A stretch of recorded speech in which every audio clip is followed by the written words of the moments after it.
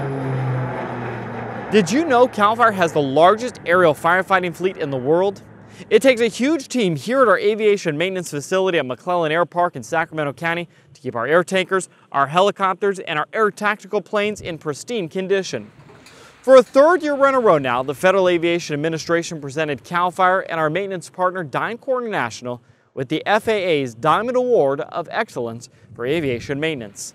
An award that's a testament to the hard work our aviation staff and the DynCorp International mechanics devote every single day to keep our aircraft flying safely. This year's drought has required us to keep nearly half of our air bases open during the time when the aircraft would typically be brought here for winter maintenance. But despite the significant increase in wildfires already this year, our maintenance team has worked tirelessly to get the fleet operational in a timely manner.